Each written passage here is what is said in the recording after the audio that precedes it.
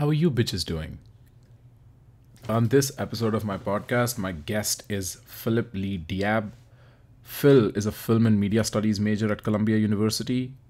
He was the Special Forces cameraman in Afghanistan for about 6 years. And in this episode, I get down with Phil to talk about his exploits in the military, his time at the job that he was doing, his endeavors in art, his experiments with poetry, growing up in Ohio, being a football player, although I just do not have taste for American football. The third voice on this podcast is going to be Perry Sidhu. Perry is a dear friend. I have an episode recorded with him that I'm going to release soon too. Perry helped me interview Phil because Phil is a beast of a person to interview. To be very honest, he is so cryptic with his poetry. It takes me a second to untangle. Let's get into it. Let's have you see what you think about Phil once he's delivered his story. I'm here with Phil Diab. Phil Diab is probably the one person I've known all my time here at Columbia. I think we met orientation or something, dude. Yeah, I don't even remember that at this point. It's been just too far. And just to mention, my dear friend Purveer is also sitting. Perry, actually, my bad. You know what? Yeah. Podcast world, Perry. Perry's also sitting in with this. Feel free to contribute. Phil was a combat cameraman for 6 years. Right after high school, he was working with the Special Forces in the American military. And then he matriculated, in some sense, or translated his cameraman abilities to pursue a degree in film and media studies here at Columbia. That's correct. Did I get that right, Phil? Yeah. In I guess in an informal sense, I fell ass backwards into the one thing that I was meant to do for the rest of my life. Which was? It was... I just want you to be a little louder for the mic to get you. Yeah. Mm-hmm. It was filmmaking. I first entered the military. I had a... For the mic to get you, you have to be a little louder. A little louder? Yep, absolutely. Project it. I can move the volume down afterwards, but moving it up cracks the fucking voice. Okay. Feel a little uncomfortable, I don't care. Yeah. Go ahead. I'm good. I'm just getting settled in. Right, yeah. So you were saying the one thing that you were born to do.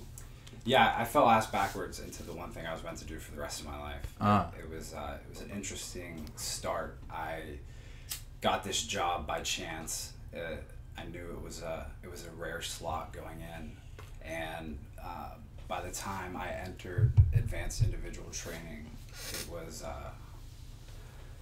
it was just apparent to me that I had a love for telling the stories of other people, specifically people that couldn't tell the stories for themselves. So, in a sense, my job as a combat cameraman was to, go in bed with these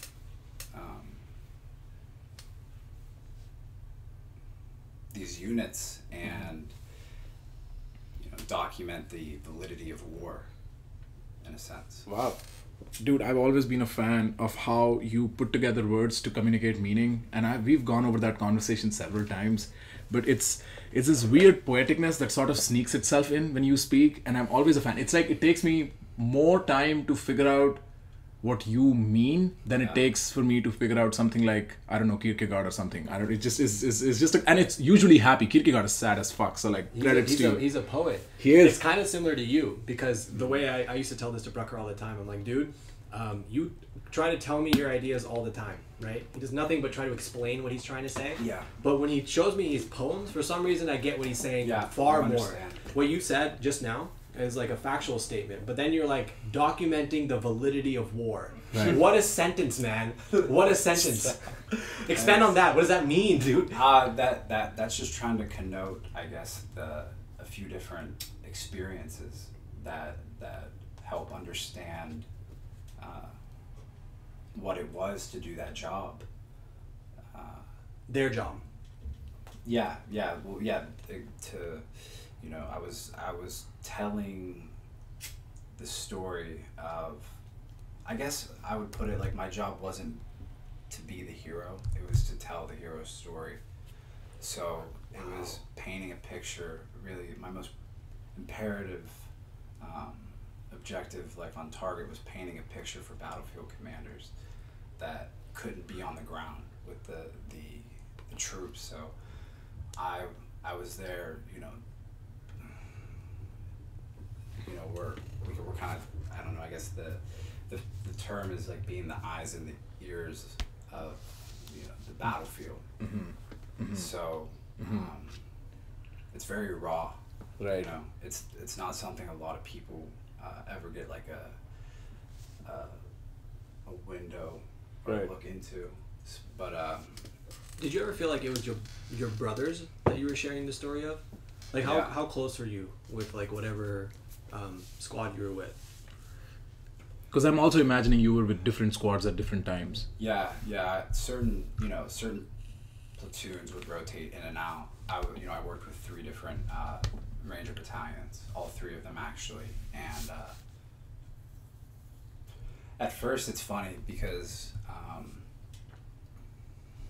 you're looked at as an outsider. Like you're not who you are to them when you show up. I wasn't Private First Class Phillip Diab. That wasn't my identity to them. My identity to them was the last combat cameraman they had. And if he was a piece of shit, then that's what they saw in you until you prove them otherwise. Right. So you really have to earn your stripes with these guys, or else it's going to be hell. Right. And if you're bad enough at it, you'll get fired and sent back to like Bagram. Everything that you just said just made me wonder what the title of your autobiography would be. Would it be something to the effect of the storytelling of battlefields or the battlefield of storytelling, or would it be something to the effect of the curse of rotational identity? I don't know, because there is just so many themes that I can pull apart from that. That's interesting. But I have a bunch of questions prepared for you. Sure. Right? Phil, I found that you're an athletic dude. I have played sports and I have seen your enthusiasm. Sorry, Perry just shot ashes up into the air. Ignore me. In celebration of my athleticism. You know what? I think the the microphone can hear you guys, right, as you exhale the smoke out. For reference, it's perfect. I sounded like Lil Wayne at the beginning of it, like Weezy baby. You ever hear the lighter flick? Hey, can I give Phil's introduction, by the way? So Phil is not only fantastic at whatever Brucker is about to talk about him with, but Phil has a fucking arm, man. This guy can throw that football a mile on a dime. And effortlessly at that too. I've seen him do that. It takes all the strength that my rotator cuff can manage to throw the ball like halfway the extent to which you can do it when you just breathe or something. I don't know, dude. There's a gorilla behind it with all this rotational force. Right. Just hucks that ball into your chest. You can tell American football is an American sport just by comparing how like somebody else or like even when I see Damien throw the ball, I'm like, okay, yeah, man. Because he could shoot Morgan down from a distance. He'd be like, Morgan, this is special operation. on a dime. Like a Brett Favre. Hey. Right. So, dude, you've played sports and I've seen your enthusiasm towards them. I've heard stories about your enthusiasm for sports too. What do you get out of sports? What did you learn? What is there for me in sports? For me, it's the sense of play. I think it's like the purest landscape of like discovery for anybody trying to reconcile like the day-to-day things.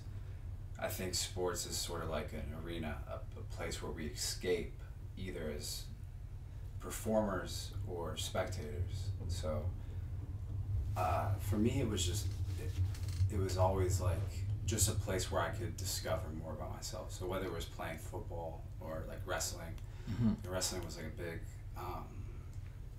it was sort of like a light bulb for me as a young man.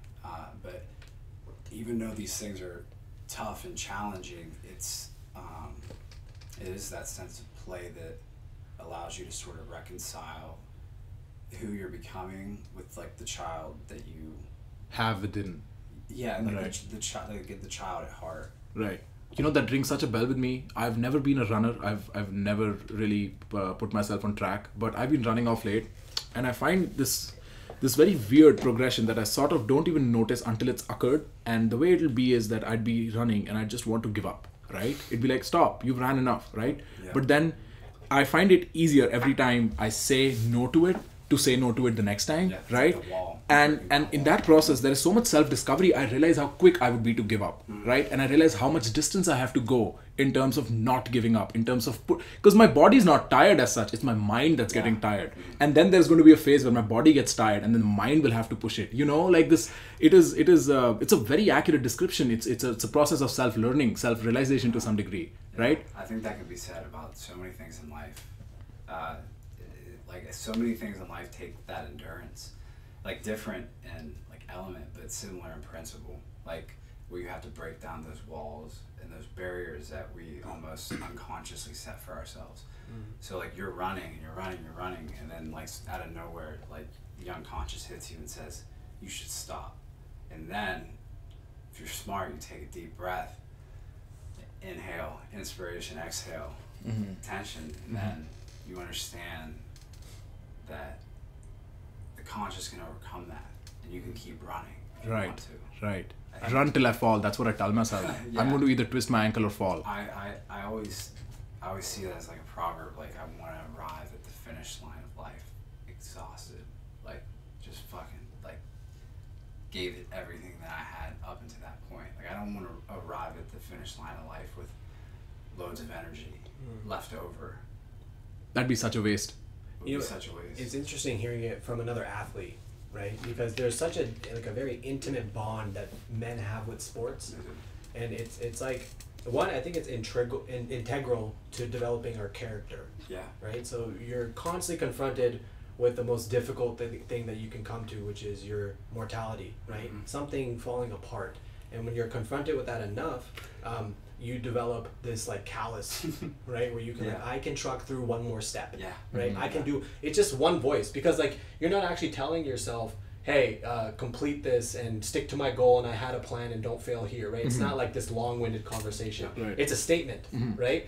Not now, right? The next step. That's all you can manage between breaths too, because so I can set out from this apartment thinking not stopping before my goal's done. But when you're running, when you're out of breath, when you're breathing so intensely, you can barely manage a sentence even in your head, even though you're not using your vocal cords and whatnot. It's like, not now, or keep going, or something like that, right? You cannot rationalize. There is no rationality in action as such, right? That life as breath is the physical representation of consciousness, is going to the most important thing to you at that point, which is sustaining your physical being at like with while you're running, right? Because you're pushing yourself.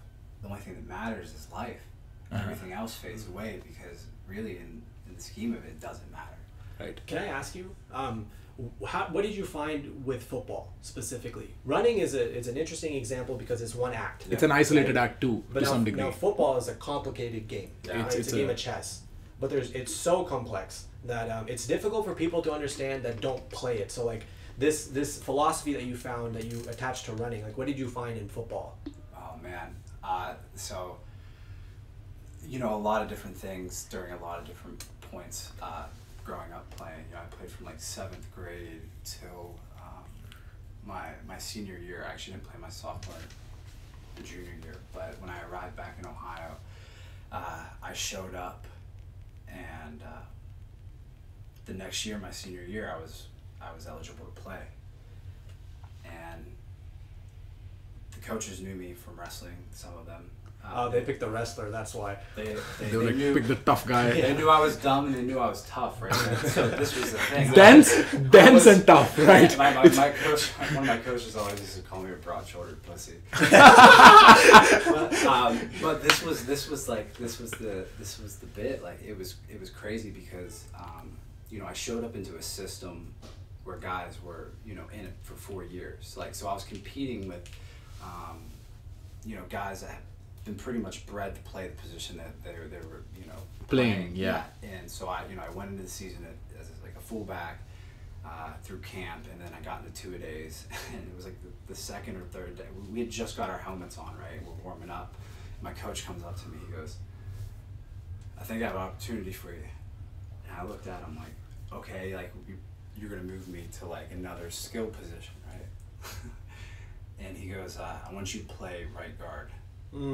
Which is on the line. It's humbling you. I'm 165 pounds. I've never played on the line. I played wide receiver. I've been a running back. And, right. You know, at that point in my life, I was like, stout, but I was still, like I said, I was dumb and I was tough. So,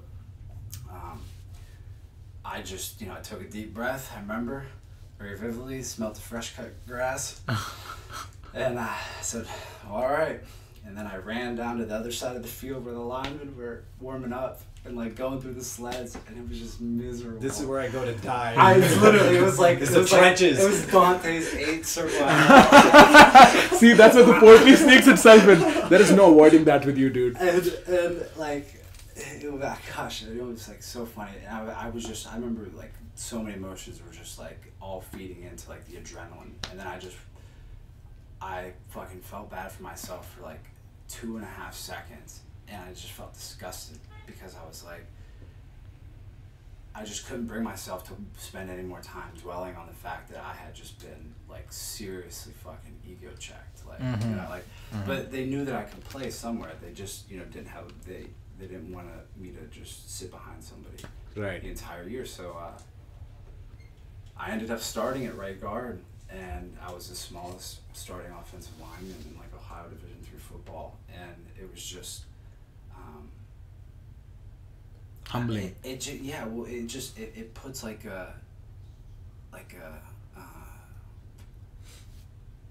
not like a mean streak, but it just like having to learn this new role and being typically outweighed 50 to 75 pounds by everybody.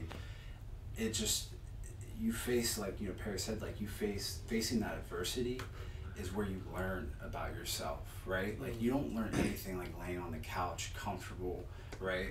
I wouldn't have learned anything backing up somebody on a position sitting on the bench, but accepting that role that was presented in my way and taking it and mastering it in a way and facing these challenges, that's what football. Right. And how does this translate into the military? Is the joy or the complication of being in the military similar to that of being in a sports team? Can I add to that, dude? It's like what you said earlier. You have to earn your stripes. Yeah. Right? You're literally earning your stripes. Yeah, it was the same thing earlier in life. Yeah. So for reference, like a guard is he's a big guy, he's stocky, but he's quick. He's quick with his feet. Right, but he's a tactical position. Yeah. The tackles on the end are like the big meaty guys. You ran a wing T too, where like the guard that's constantly moving, right? So and then the people that you're taking out are these massive gorilla men that are like middle linebackers and defensive ends, right? So you're just like hitting a wall every time you go, but your team recognizes that, right? Which I also think is interesting because in the military, like you said earlier, you have to earn your position with these people, right? These are people that are committing combat, like they're fighting. Truly. Right? Yeah. So because they're fighting, you don't just get handed anything. No. You have to earn a place. And you have to play that role and be that subject matter expert, whatever it is, whatever you're called upon. It is. It's really like, I think the best things in life are like a meritocracy. You know what I'm saying? Like where you're able to distinguish yourself by your merit, like what you bring to the collective of others, Right. And so how exactly does the experience of being in a sports team, like what are the parallels that you found from the time that you were playing sports and the time that you were in military? Is it similar? Is the brotherhood similar? Or is the joy that comes with being a part of something as grand as that and just losing your sense of selfishness, individuality? Do all of these things come together? Yeah, like the playing sports definitely prepared me to exist in like the military environment. It was just on a larger scale. Like the Army is just like the biggest gang in the world. See, that's also poetic, man. It's so annoying. Also, the military is just a huge social experiment. Like, if you think about it, you take men and women from all different parts of the country and you bring them together. You train them to kill and be killed for each other, and you get a certain type of microcosm, and that's like the brotherhood aspect that you get of it, like is unforgettable. People tell me. You never, yeah, it's a feeling, man. Right? It's like something you just never get over, or at least not in the first few years of leaving the military. Yeah, everybody has a different experience with it. Right. There's, some that I carry with me more than others. Nostalgia's a finicky son of a bitch. Right. I'm a firm believer in that. But, I mean, we all romanticize the past in different ways. And I find like the experiences that stand out the most to me are those ones of human connection in the mesh of all of the external bullshit that's going on, and everything that you're like being put through. You're like in the suck together, but because you're going through it together, it binds you. It makes you into one in some sense. Weaves. Right? And this is me just drawing from the limited experience I have playing soccer at a club, with a team, with a family back in the day. These things translate, man. Like, sports are just civilian substitutions for war. Mm-hmm. I believe that. Right. Wow. That trumps Rupert Sheldrake's quote, being sports are the yoga of the West. I think yours is far better. Yeah. You know what? I think the West made it such, right? We took the combative element and then glorified that. The East took the movement element and glorified that. Right? Interesting. How long were you in the uniform? And like you mentioned, your role was telling the stories of war in some sense. What exactly goes into that? So I was in uniform for 6 years. I was in the service for 6 years, and your question was what went into yeah, like what exactly is the job of a combat cameraman? Like, what does a day in a combat cameraman's life look like? In combat? Maybe, yeah. Well, whatever's more interesting. I would say that's where the story is. Right, yeah. Whatever's more romanticized by your nostalgia. So many different versions of so many different things. It's painting the picture, man. I came into the special operations community at the right time. It was like around 2000, late 2012, 2013, and prior to that, combat cameramen weren't getting many photos released through the mission that we did because of the nature of its secrecy. But like just time, everything changes and things became more loose and being able to get released. So primarily it was to document the crime scene, man. Like, we were going after known terrorist threats, and we're not going after just like dirt farmers. Like, we're going after like commanders, sub-commanders, big drug facilitators. And once we get there, and the assault team does what the assault team does, there's an aftermath that has to be documented to incriminate or justify whatever the assault team did to some degree, right? Whatever. The action, right? Like you said, validate the war in some sense. Yeah, it's gosh, there's so many like mission statements that we used to I used to like memorize that it's just like they've left me now. But it's like to provide high definition visual imagery for battlefield commanders, for critical decision making. It's putting bad guys away, but in the same breath, like during the mission, I always found a way to incorporate art through like long exposure photography. So we only went out, operated during the nighttime. So what was big was what we could do artistically, and I did certainly take a lot of night vision video, but I did both. I was very active during the mission, and I was always trying to capture these long exposure images of like rangers taking knees and like or like shooting, but it was that element that kept it like innocent for me in a way. There was a lot of bad shit that came along, like a lot of things that I like saw and had to deal with it. I never thought I would have to see you do Right. or smell. Are you, just so that I understand what you said was correct, were you trying to negate the downside, the dirt that war brings as an inevitable consequence through the artistic means of your expression?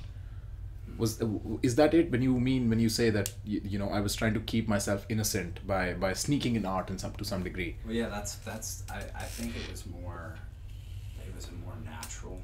It was a result of a more natural circumstance. Right. It's who you are. Yeah. Clearly, yes. And I knew there was an opportunity to bring art into something that at the time I didn't see as like, because it was just, you know, I was 19. I was like, this was my job. Like, I knew, like, to some, you know, extent, like, it was definitely special, but like looking back is where I found perspective that how unique it was to blend those two realities of art and war. And it's just, I mean, dude, there's things that just like ripple like and reverberate from that that experience in terms of knowledge. Like, as an artist, I was just always using what was around me to make the most beautiful thing that I could, where things aren't typically supposed to be beautiful. So whether that was like a rock that I was using to hold up my camera in a certain way to capture the moonlight coming in and silhouetting rangers against the poppy field. Right. You know. Right. So you were posted in Afghanistan, then I'm assuming, if there's all this drug and poppy involved, right? Yeah. I know my drugs. Can I ask you if you were you trying to, what lens were you trying to paint it with, right? Because if a cameraman goes in and he's an objective cameraman, right? You guys can look my stuff up online if you want. Oh, your pictures? Yeah. Dude, I've never seen them. I would love to. Yeah. What do I Google? What are the keywords people should be using? There's an online media hub. It's called Divids, like DVIDS.com. It's like Defense Visual Imagery System Database, whatever.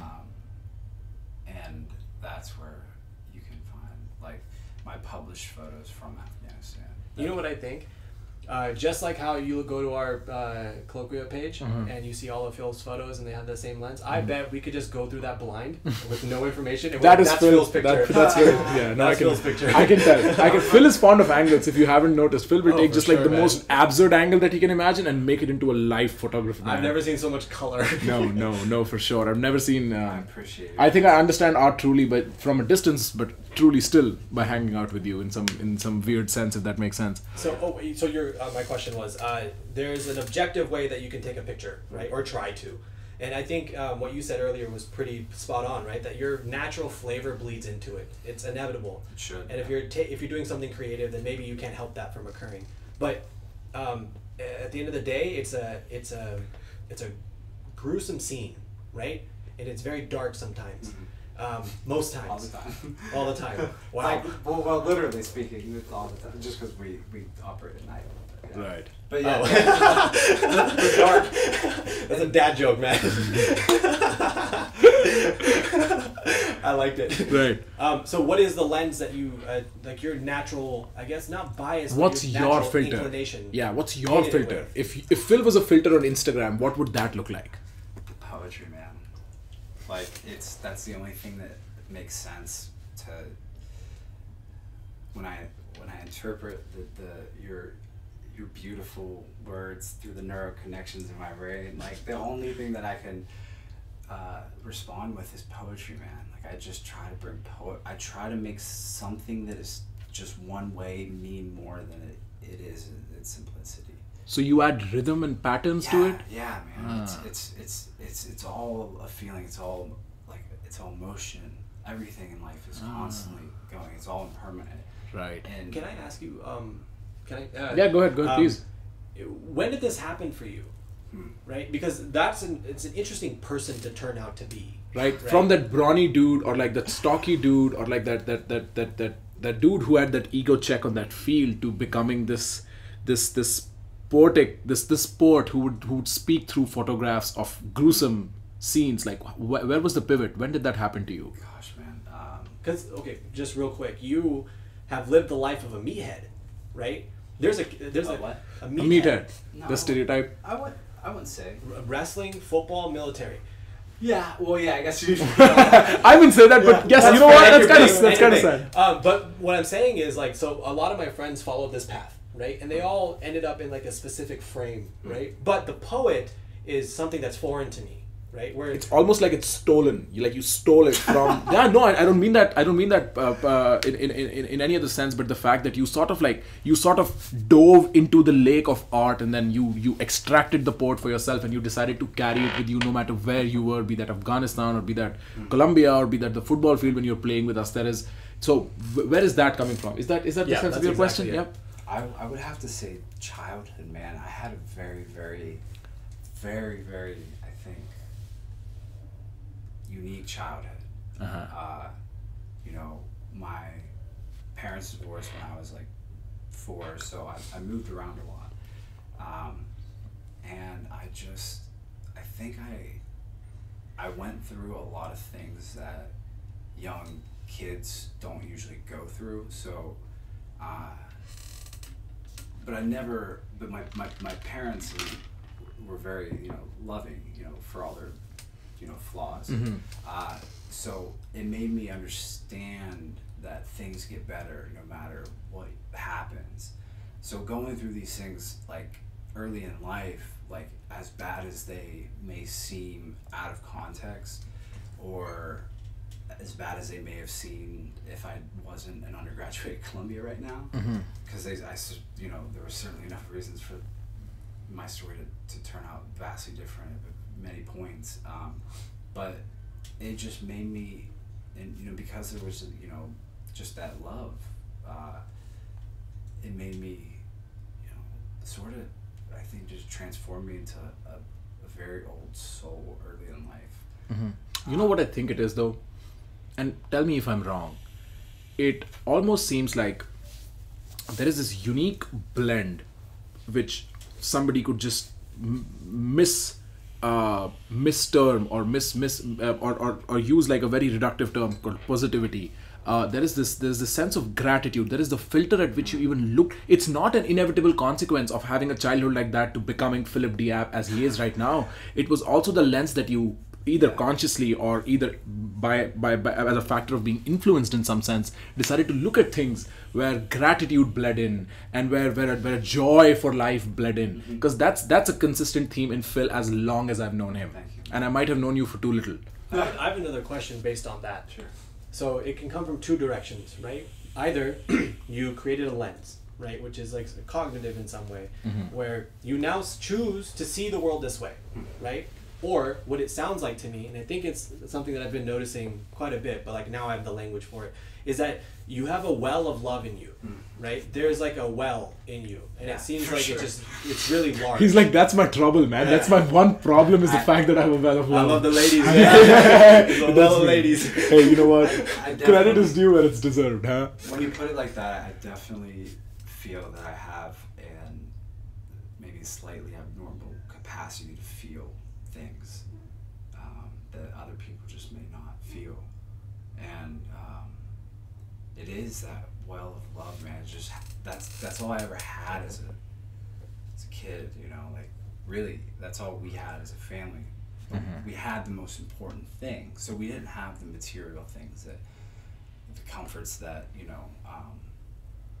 most people will have in America growing up, because when you live in poverty you just don't have certain comforts, but we had the most important thing, and it was that love, and that definitely nurtured my understanding of it to be able to reciprocate that back into the world, or to put that back into the world. You're very right. I think the well of love analogy is very accurate, because I've always had the sense of pride. Maybe pride's not the best word, but I've always had a sense of pride in my nature that elicits giving as a primary value. I've always been fond of giving. Yeah. But I found myself doing that often enough, and I've loved that sensation. But with you, I've only ever received, except for when you've asked me for either a nicotine fix or a THC fix. That's the only time I've ever given you something. Apart from that, when we meet, it's just always you dumping this this load of love that you've been storing in your rectum for the last 20 minutes or something that you'll just fart out or shit out on me, and I'm just like, okay, wow, wait out. I don't want to go to my class any longer. The sun's beautiful enough and I'm going to sit outside and have fun, like that kind of thing. He does it like the Buddha, right? So like, it's beautiful. That's a beautiful compliment. It's the way I see it. So I'm not here to compliment you. I will shit on you if I can. But dude, so I see it as the Buddha, right? So the way you give love, because I was just thinking about like, okay, if there is this well in you, right? How is it dispersed? And you give love in moment-to-moment interactions unanimously, right? Every interaction. I've not seen an interaction where that has not occurred, right? So it like almost spills over onto the person you're communicating with. Yeah. It's an interesting way to affect the world. Like one way. Like at least we commonly tell ourselves that the way to make a difference is from a distance, right? I will develop wealth, cultivate wealth, so that I can give it out when necessary, right? And then there's an abstraction that occurs. Sure. But in our moment-to-moment life, we suffer, right? But what you do is like every time you meet somebody, you leave them better than when they arrived. That's what I try to do, man. That's.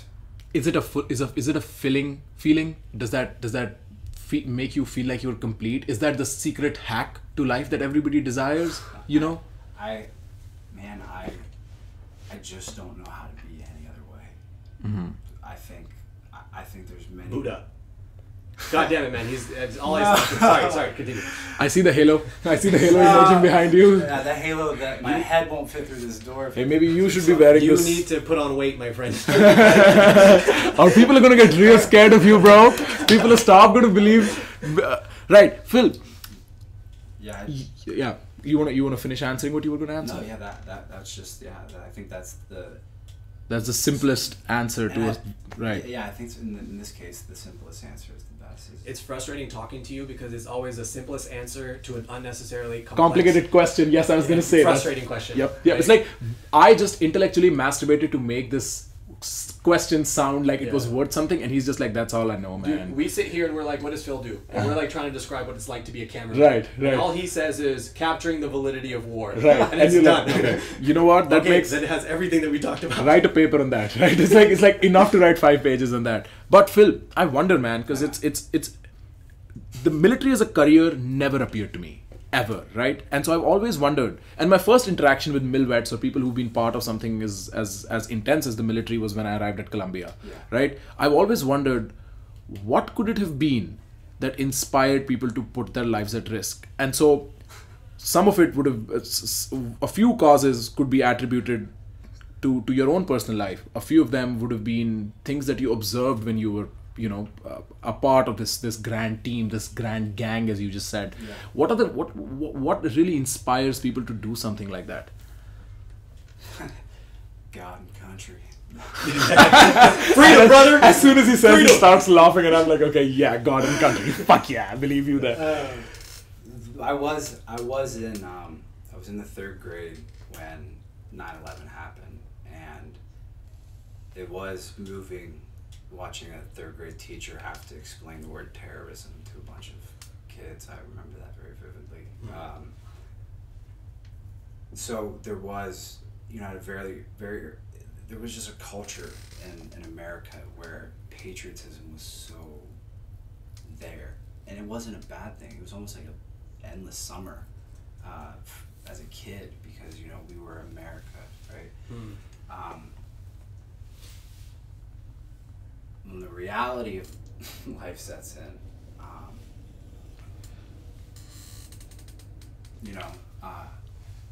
growing up in like an impoverished area, like that definitely plays a factor. I wasn't a good student in high school, in school at all. I barely graduated, and I knew that. I always knew the military was the one thing that I could do to help further my circumstance in life, not just for me, but so I could put my value back, my value and my worth back into the world. It was like a vessel, right, for the plebeians, It was like this confluence of passion and reason to you, right? Where the reasonable choice was also stemming from this passionate urge to contribute back in memory of what you'd experienced as a 3rd grader. Yes. Right? But what do you know what? Because I never realized 9/11 was a huge deal to me, even in India. But it was just never as pivotal as I hear people like Damien tell me, or others who lived through that experience, who were in New York for that experience. I remember the first time I was standing next to the memorial, my tour guide, he was talking about it, and he said how he used to work in the South Tower, or Tower 2 or something. Yeah. And he was an architect. He had finished his project 2 days earlier than he was supposed to. So he was taking a week-long vacation. Oh, wow. And he remembered just like watching all his colleagues, his entire life fucking destroyed live in front of his eyes, right? Yeah. But I was speaking with Sushant, and Sushant was mentioning how he's probably making a film about the fact that this is the first election that the United States will have where it'll have voters who did not experience 9/11. What do you think about that? What do you think how does that, so we see the change from A to B, the pivot that 9/11 was, and now the fact that it's going to slowly go back to the recesses of history, right? And that transition is going to affect the future as we see it, right? What do you think about that? Do you think they missed out on an experience of life?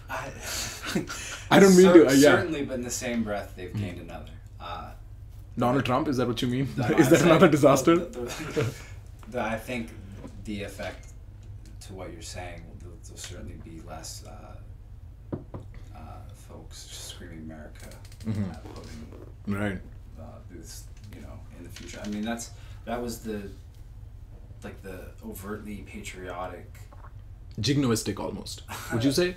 What? Jignoistic, this extreme form of nationalism that's like that blinds everything else. Yeah, it was like, am I using this word right? A microcosm of 9/11. Like it was just like it was a response, and everything was like Lee Greenwood, like God bless the USA, like, and it was just it was all that, man.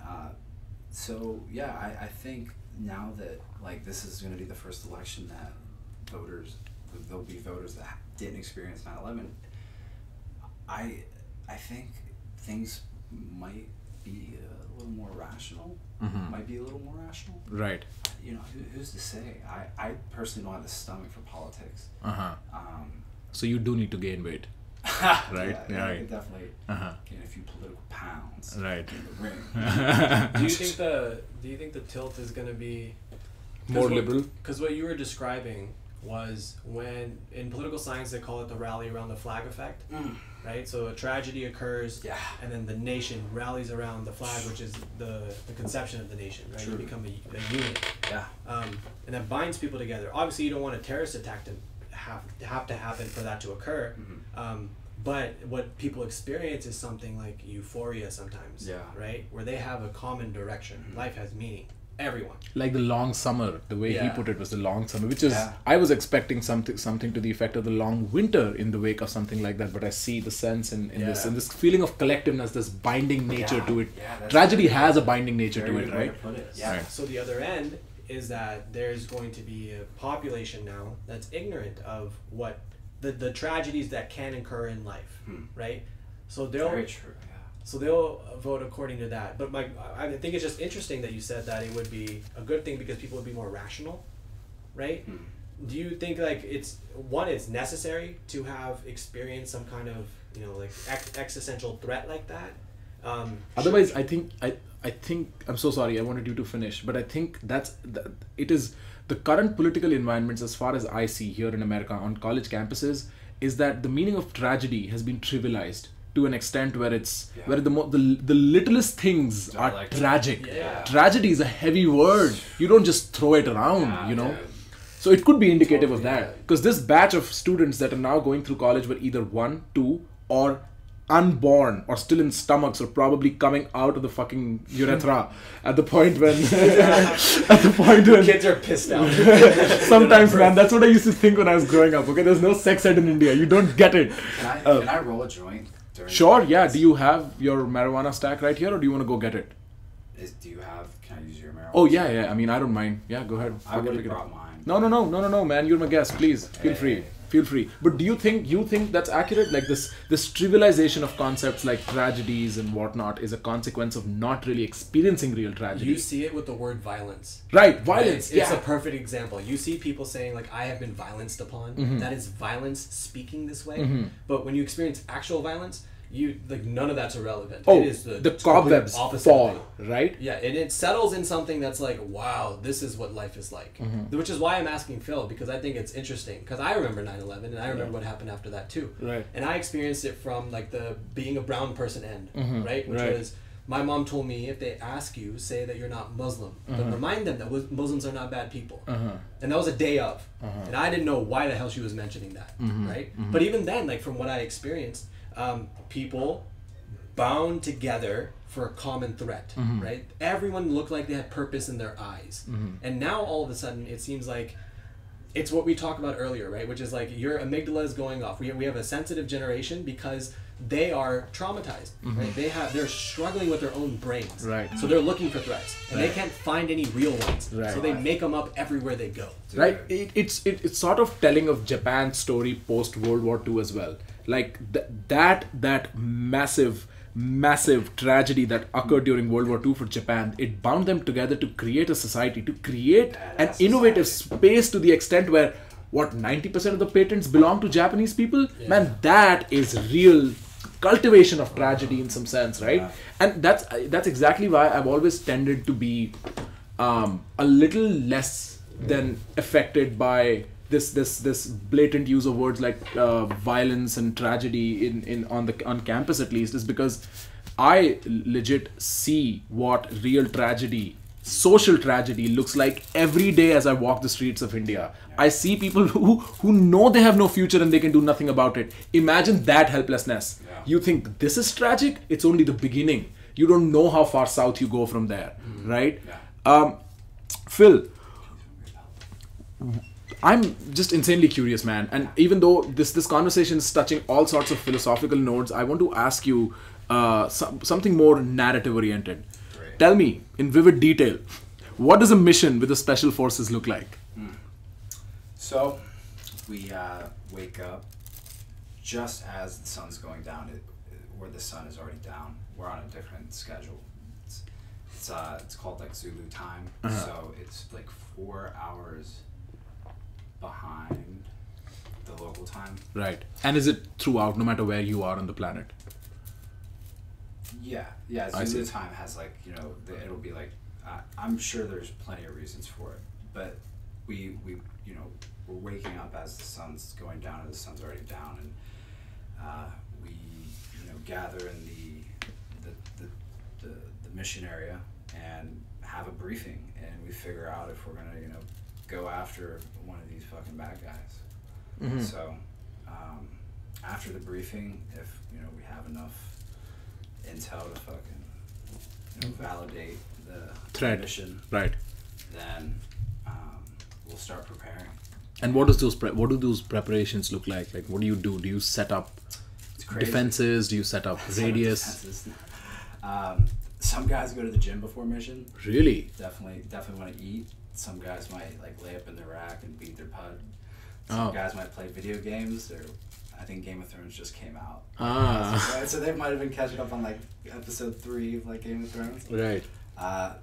But yeah, mostly it's spent like in the talk, like the command like area, and you're just prepping intel, doing whatever you have to do specifically for your job. For me, I'm checking my equipment, like the batteries in my camera, my card, my weapon, like everything's fucking Gucci.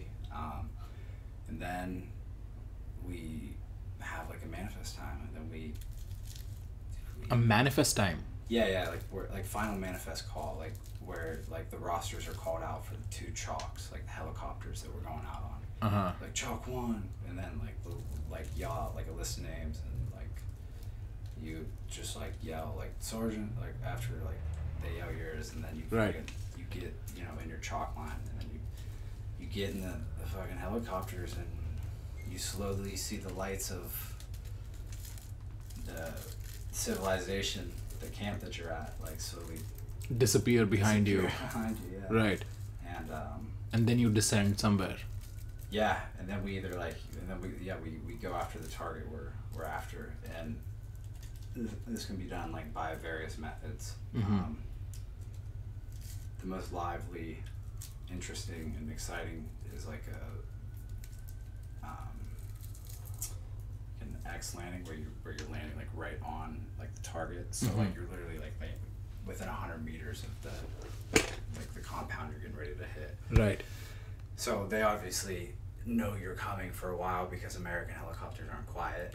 What helicopters are quiet at all? None, right? These are CH-47s. They're double rotary too, so you can hear us coming from miles away. Right.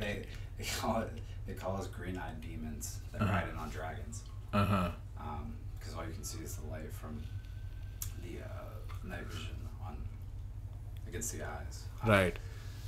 And those things are so loud. So that's like the most exciting. Like you get off, and like the odds are that you're probably getting shot at. Like as you're descending, as you're approaching, you'd probably be shot at.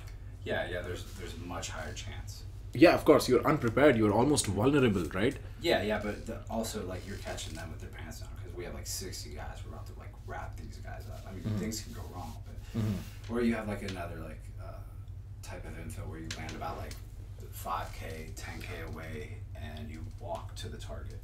Right. Under like night vision, and those are fun too. They also suck to some extent because you're like navigating the terrain. And then like during that whole time, like I'm like I sort of like if you're good at what you do, they'll trust you enough to be on your own.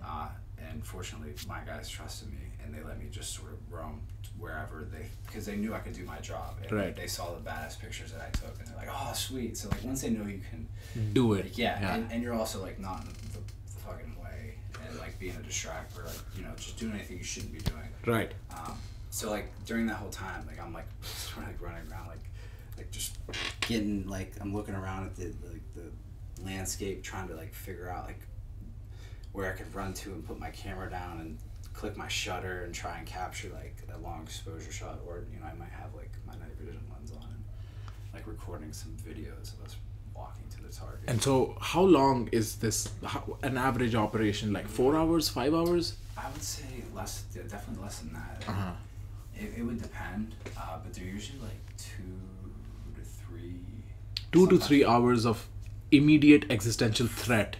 From right? the time we're wheels up leaving the camp until the time we get back, that can be anywhere from 2 to 4 hours usually. Sometimes like you might have like a follow-on mission, so you might stay until the daytime. Right. That gets a lot more dangerous, obviously, because you don't have like the blanket of nighttime. Right. That only happened once. Though. So you descend, and then the shooting begins, and it's just flashes of light in the darkness. Not always. Like sometimes it's much more. It's handled much more like politely. Yeah, to some degree, terms. right? Like we deftly. We'll have like a call out. Like sometimes we don't always get into like a gunfight when we go out. Sometimes you just use your bazooka launcher to just blast the fuck out of them. It's much more political these days. Like we'll like show up, and it's actually we would do this thing called like a call out, where like the Afghan like interpreters like get over the loudspeaker like Talaju, like come out. This is like American U.S. coalition forces. You're surrounded, like, and sometimes like the gunfighting would start after that. Ooh. Which that gets a little intense. Yeah, sticky. But sometimes it was just like like they were just we would catch them with their pants down. They had no chance of fighting.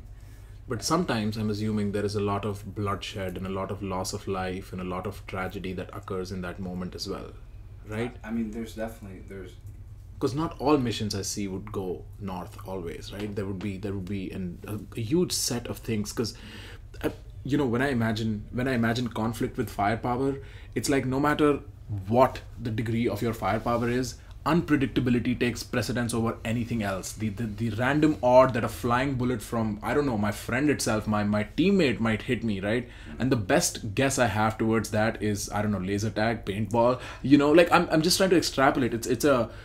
You can be just absolutely exposed and you just be caught unaware, right? As much as the people who are pants down quite literally might be. So I'm assuming you experienced a lot of bloodshed and carnage, or were you just not sweetly away from that experience? Definitely not sweetly away.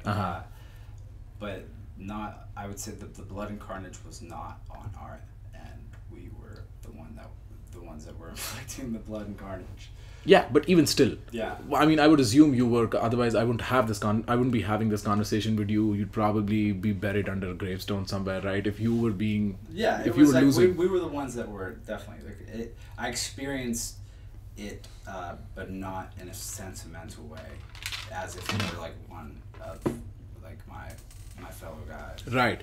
But seeing all those dead bodies and all that blood spluttered around, even after the mission's done, and even if the enemy's blood, it's still red in color and it still invokes the same human sentiment as anything else. And the smell is what's And the worse. smell, That's yeah, what's and worse the as smell. well. Those fuckers smell bad when they're alive. They smell even worse when they're dead. Hey man, you're almost talking about my people at this point. It's kind of offensive.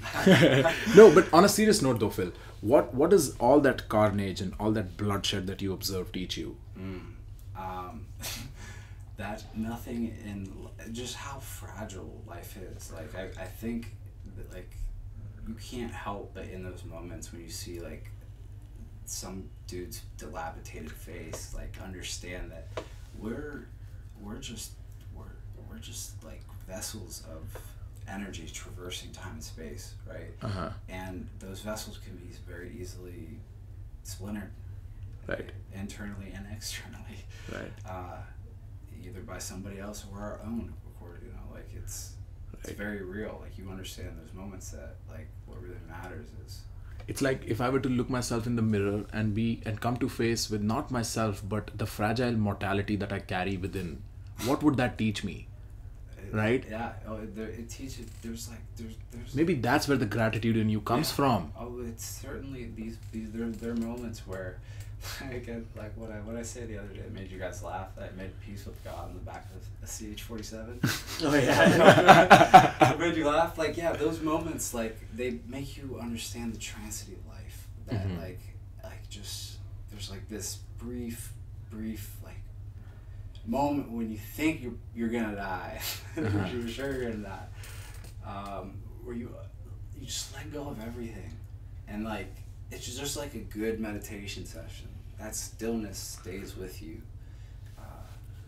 as much as you allow it to, and I think those certainly like the moments of trauma in some sense that make you see the impermanence of life for what it is. Yeah, they definitely they help you understand how important gratitude is. Right. To all things, Do you find yourself feeling lucky for being alive after having been through everything that you have? Or did you always assume that was an obvious outcome of your endeavor? I never thought I was gonna die when I mean, there were definitely times, but like going there, I never thought like, oh, I might not come back. Like in my mind, I was always just like, View the shit. I'm here to go do a job. I'm gonna do it. I'm gonna try to fucking do it well. Right. I did it pretty damn well. I think you did. And then I'm gonna come back, and I'm gonna continue on. So it was just like this was like another step that I was taking in life. But then there were moments like where I was just there was moments where I was like, okay, this is it, like. And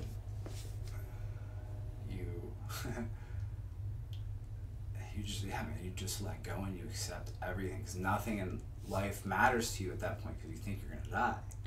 So it's just like everything is just released, and you just like when you're like forced to just let go like that.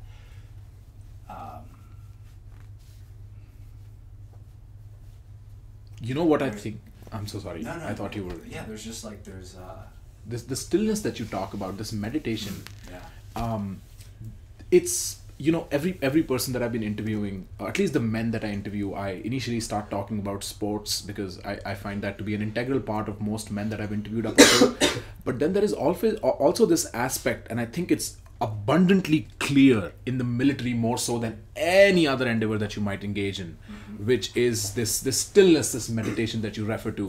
it's like this weird flow state that you are inevitably bound for, because you surrender in discipline. This weird commissure of surrender and discipline, which at least to my rational mind are the polar opposites of each other, right? As soon as they blend in with all the training and the discipline inducted into you over the years of being part of the military, and the surrender that you have to, the letting go that you have to make peace with God at the back of a CH-47, right? Like that would probably put you in an alpha state, in a state that you probably never forget, because this sense of residue is also something that people from a military background resonate to me, that they always just remember that it's so very difficult to forget that phase of your life. I always hear it described as something incredibly fortunate that occurred to them, because it's rare that you're sitting comfortably with your own mortality reconciled with. So true. You're never exposed to that in real life. It's like the ledger's closed, right? Yeah. You're no longer carrying it for an eventual death. That's when I talk to my friends and they're thankful or they're apologetic, I'm like, hold on to your ledgers. We'll settle it at death. You don't have any. That's so true. Like, it's like you realize at that moment that nothing in life is about death until the moment it happens. Like, nothing in life. Like, so why spend time thinking and like dreading? Obviously, we're gonna think about it. It's in our nature. It's unavoidable. But dreading like ourselves to the point of like resistance and aversion over it is like, yeah, that's what it helps you sort of understand. Like that it's just. Damn, I just hit this joint and totally lost it. And you know what that reminds me of, though? We were having a conversation very recently. Actually. Unique. Just like, very special, dude. Let me special. gain some insight real quick. So we were having a conversation about death recently, right? Yeah. And wow, now I'm about to forget. I can feel myself forgetting. Yes. To forget. You know, my mother listens to all of this. She's going to be so pissed at all of you guys. Auntie, sat sri akal. Jugnu bolna. Jugnu bolna. Hey, okay, so what we were saying was, I recently lost somebody in my life, and we were talking about how your experience when you lost your dad. Yes. And I was thinking that it was interesting that there's a unique gift that the departed give us, Truly. right? Which is sobriety, which is for some reason a small, like fleeting sense of sovereignty, right? Yeah. All the other nonsensical parts of life die away. The cobwebs fall. And all you're left with is what you actually care about, right? What actually matters to you. Yeah. And I hear a lot of people in the military describe that as like one of the most fortunate aspects of the military. Yeah. Weirdly, right? Because you wouldn't think so. But they describe it as something profound that occurred to them, and they're grateful to it, and they're like almost like in debt to it. Yeah. Right. Very sublime. Right. To move away from all this, as much as I'm having fun discussing death and tragedy and war, how does Phil fill up his free time in his second adult life as a student? That is such a good question. That is, wow.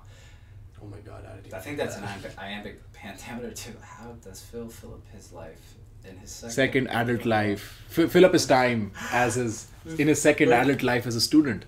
Yeah. Borrow that phrase. It's yours now. Man, that's the experience I'm having, man. Really, it's like a second childhood. Because I feel like I grew up twice. I grew up in life, and then I grew up in the army. And going straight from high school, like literally, like I left basic training 20 days after like my 18th birthday. And then going into, this sort of institution like the U.S. Army, gave me, I think, the necessary tools of discipline to live this second childhood. So how do I fill up my free time? And do you read poetry books? Do you watch films? Do you write? What do you do with your free time now? Man, my free time. How are you still expressing the poetry within? Dude, that's what it is. Like in my free time,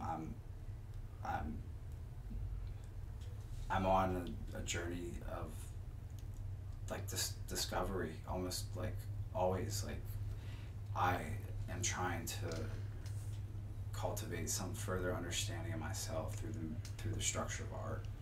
So a lot of that is not like glorious. A lot of it is like the very unflattering parts of being an artist, like the very like I don't know, just the how do I feel in my free time? Yeah, I write poetry.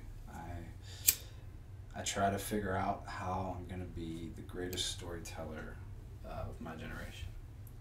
That's constantly on my mind.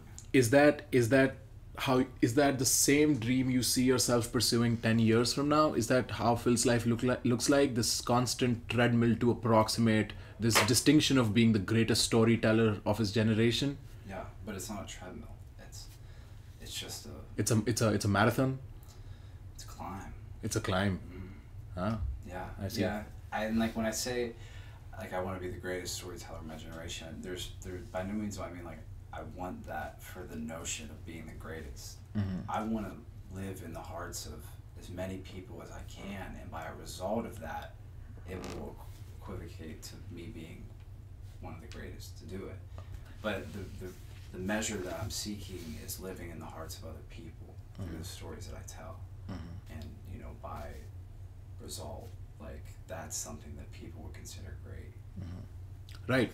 I have a question that I ask people often. It's one of the pre-prepared questions that lets me investigate the person behind the face, right? And I'm not sure if it entirely applies to you because you're a unique individual. That question is, what is a prerequisite virtue in someone you love? But I kind of have a feeling that you really don't have a filter when it comes to eliciting love. But do you have a prerequisite when you look at somebody? When you say you look at Perry, you're like, that is why I fucking love you, man. What is that? What is that? Question mark. Oh man, if that person simply has an essence of themselves, you know, like what fascinates and draws me to you guys is the fact that you're your own person. You're something, because many people try to fit into like a convention or an idea of what they should, like they want to be, right? And then you're never really like figuring out who you are, you know. But you guys, what that thing is just quite simply the fact that you have an essence. There's something about you that makes you stand out in a backdrop of people that are trying to conform. Yeah, to be something they're not. They're seeking what ought to be instead of what actually is. So it's the authenticity that draws you to people, true. Right? The courage that it takes to be yourself, right? Yes, right? Yeah, because I think that's if not one of the most beautiful, one of the most pure ways to be connected to somebody is because the fact that you recognize no matter how different they are from you, they're their own person, and because they're that thing, their own person, they have something of value and something to offer you, and you have something to offer them, and that exchange is like just such a brilliant backing to like that exchange is the golden ratio. Yeah, it's like the healthiness of a relationship. I'm borrowing your terminology here. I'm just trying to think what Phil might say. Phil, what is one thing that you were absolutely glad Colombia gave you?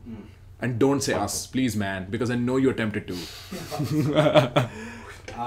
He's saying, please say Brucker. No, man. Honestly, what is one thing that you were glad Colombia? What is the one change that you've seen within yourself since you've been at Colombia? There's so many, man. Like, if not for this place, like I don't know where my life would be because of the things I've experienced. You know, why I've been here. You know, this place has been like a home, a real community. I mean, it's the people that make the place, no matter where you go. And it's certainly here. It's important, like the professors, the knowledge, but I think overall, man, it's like, it's the chance, you know. It was a chance that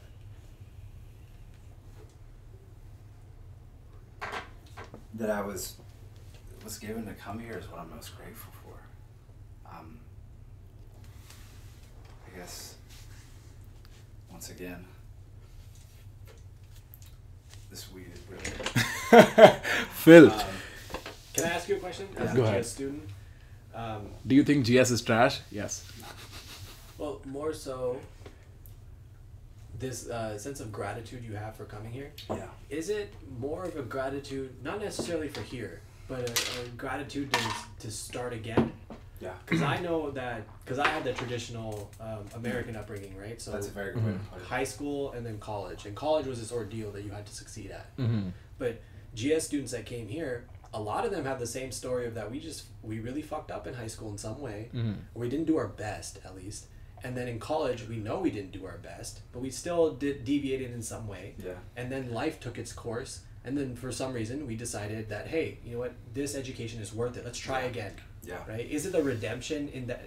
Maybe redemption, or more so like that second chance there. Yeah. Yeah. So I've always been like a seeker of truth, man, and knowledge. It's like where my bliss is in life. When you subtract everything else in life, what's important to me is the pursuit of knowledge and sharing that, like, and sharing it with others to positively benefit our lives collectively. Mm-hmm. I just have this very humanitarian view on things, man. Like I feel like I'm most articulate when I'm grateful. Mm-hmm. So I feel like there's just so much to be earned when trying to give back in some way. Mm-hmm. That this place was really that shot to seek that knowledge and further cultivate it in a way that can be used in my stories to help people understand themselves. Mm-hmm. Me putting something out there and saying, have you ever felt this way? Mm-hmm. Is this something that makes you feel a little less alone in this world? Mm-hmm. Yeah, this place has been my landscape of discovery for like the great communication, or like the great conversation that's being had throughout history, like the greatest thinkers, right, and poets and artists. I mean, it's like a citadel. Dude. Without being without making a value judgment on all the other interviews that I've had up until, I think this has been absolutely 100% my favorite one.